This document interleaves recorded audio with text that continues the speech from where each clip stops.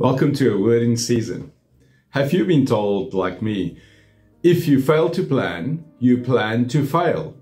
How society holds it in high regard that we manage our time, have a schedule and stick to the to-do list in prioritized order. Too often, we don't leave room for interruptions and unplanned acts of goodness. Like a couple of Sundays ago on our way to church, we drove past a bloke whose car is broken down next to the road. Do we continue driving and be on time for the MPK team meeting and setup? Or do we stop and help first? We understand from Galatians 5 verse 16 to 24 that when we allow the Holy Spirit to direct our lives, it will shape how we think, speak and act in the process of bearing the fruit of the Spirit. Goodness is kind of tucked away in the middle of the list of 9, almost forgotten as it follows some big ones like love, joy, peace, patience and kindness. Usually by the time we get to goodness, we just try to concentrate so hard to remember the last few that we kind of skip over it and not really think what it means and implies. Yet in Hebrews 13 verse 16 we read, "And do not forget to do good and to share with others, for with such sacrifices God is pleased."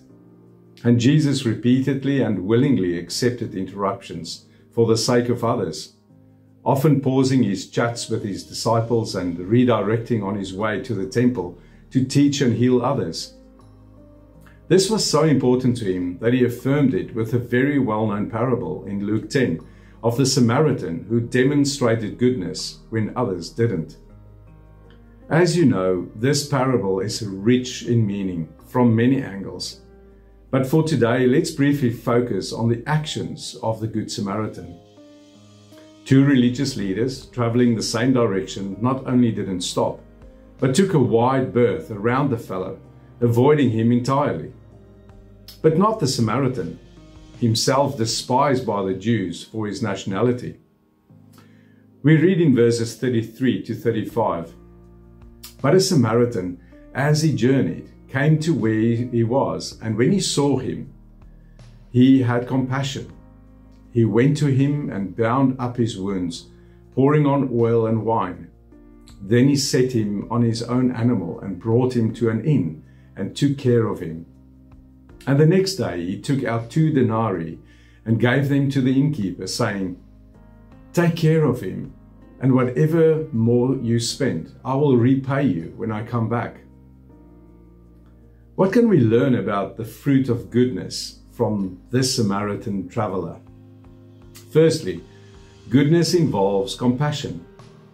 When we allow the Holy Spirit to flow through us, we will have compassion on people in need. Will we listen to a co-worker who needs to bend our ear?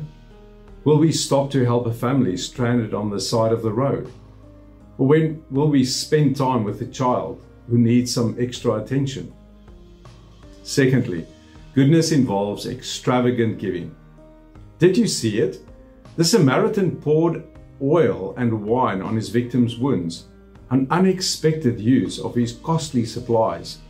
On top of that, he gave the innkeeper 2 denarii, which are 2 days of wages, to use for the care of the man, and told the innkeeper he would reimburse any extra expenses. Did you notice he didn't put a limit on what the innkeeper might spend? Sometimes extravagant giving means doing something messier and harder than giving a credit card number for a good cause. This good-hearted Samaritan hoisted the bloody, beaten man up onto his own animal, not worrying about the filth he may need to clean later. I tried to picture lugging a naked, beaten-up person into my car to transport them to the hospital. That puts this graceful action of the Samaritan into perspective. And thirdly, goodness involves investment of time. Our Good Samaritan interrupted his journey and took care of the man at the inn overnight. Surely he had obligations to fulfill and people waiting at the end of his trip. Yet, he tended to the man overnight, perhaps to make sure the man was stable before he continued on his journey. Not only that, he even promised to return and settle the account with the innkeeper on his way back. Time. We hold the commodity so closely that we have lost how precious the generous expenditure of it is. When faced with seemingly time-wasting situations, we so easily become frustrated or cross. But Jesus instead set his face toward the cross and all that it would mean for you and me.